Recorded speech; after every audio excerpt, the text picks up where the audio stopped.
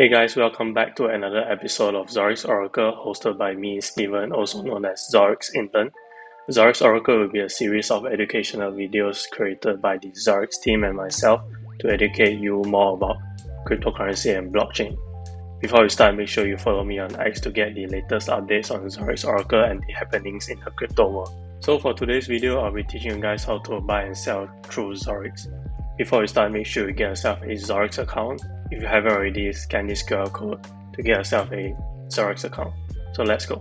So first things first, make sure you guys are at the correct site, which is zorixchange.io. And after you created your account, make sure you deposit at least 10 USDT into your wallet because our minimum buy and sell amount is 10 USDT. And you can head over to the markets to check out our list of trading pairs that we offer. So for this instance, I'll be trading Bitcoin. So once you've selected your trading pair, you can scroll down to the spot trading section where you can place your limit order or market order. So what's the difference between both of them? Limit order is when you want to buy or sell at a different price, where market order you just want to buy immediately or sell immediately at the current price. So for limit order, you can enter at what price you want to buy and the amount you want to buy. So for example, I would like to buy Bitcoin at a price of 2,000. So I will enter 2,000 at the price and 1 Bitcoin for the amount, and I will press the buy BTC button. Once your order has been placed, it will show up here under open order, and once your order has been filled, you can see the order history here. Same goes to the sell. You can enter the price that you want to sell and the amount you want to sell. So for market order, you can only place the amount of Bitcoin you want to buy and sell.